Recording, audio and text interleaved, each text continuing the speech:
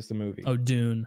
Yeah. Didn't play Dune or Doom. Well, you really got to play Doom. That would be a good game for you to play on Twitch, I think. The new Doom is coming. Like the old. So, all right. So there's Doom is one of the original first-person shooters, but they remade it in 2016, I want to say, with next-gen graphics and everything, and it's a really fast-paced. Like you never stop moving, and you just annihilate all these monsters, and there's blood and gore, and you've got like 15 different kinds of weapons, and you keep upgrading them to make them even more hardcore, and you've got a chainsaw and shotguns and rocket launchers and all sorts of cool laser guns and shit, and you just dominate and dominate and dominate. And they're making a sequel, and it was supposed to come out like right now, but I think they pushed it back because they wanted to have it perfected. So sometime early next year, I think, maybe summer, maybe spring.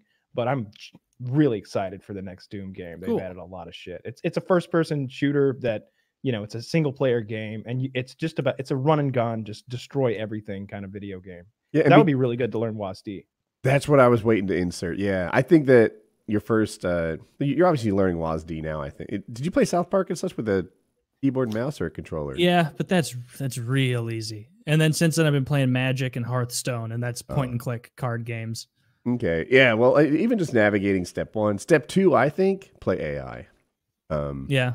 The worst games to learn on, according to me, are the ones where you don't get a lot of engagements. Like I don't know Tarkov, but I'm guessing that you just don't get to slay 100. I bet, what do you get, like 6 kills a night? Does that seem rightish? Well, you're because you fight scavs a lot. Like I probably get 10 kills a game, something like that. How long's the game? It varies. Half an hour though. Probably something like that. It's not COD. It's not like constant action or anything like that. But it's not. You're right in what you're saying. Like it's not a game to like craft your skill and learn how to do it. Like that's maybe even PUBG is a little bit too slow for that. Unless you're hot dropping, always jumping into that zone where like 20 people in PUBG land in one building every single match. If you go to that building, then you get like crazy gunfights. But COD is that rinse and repeat shit where you could really craft your skills. The penalty for dying is super low. 3 seconds later, you're playing again. And Doom is like that on steroids because and it's AI. It's AI, and you can set that difficulty level down low, and like it does all the things that you need to learn as a keyboard and mouse gamer. You're switching from this weapon to that weapon. You're activating power-ups. You're jumping. You're climbing. You're mantling. You're doing power moves. It's prompting you sometimes to, like, when you get an enemy down to like a low enough health level, he'll sort of blink like blue, and now you can literally rip his jaw off and like shove it up his ass or something like that. It's that's cool. You do stuff like that. You don't literally shove it up his ass, but you do things like, then I'm not interested. One of them has these glowing yellow like testicle like growths on him, and you like rip those off and shove them down his throat, and then he explodes into gore. It's crazy stuff like that. I finished the COD single player campaign, and I think I gave it so marks. The last time I was a little frustrated by some of the slowness. By the time I finished it, I loved it. Like I really enjoyed the COD single player campaign. I thought it was great. And 2 things changed. One, I wasn't streaming anymore, so just gave it more attention, listened to the cutscenes and stuff like that, whereas normally I'd divert from the game and listen to the stream if it doesn't require my attention.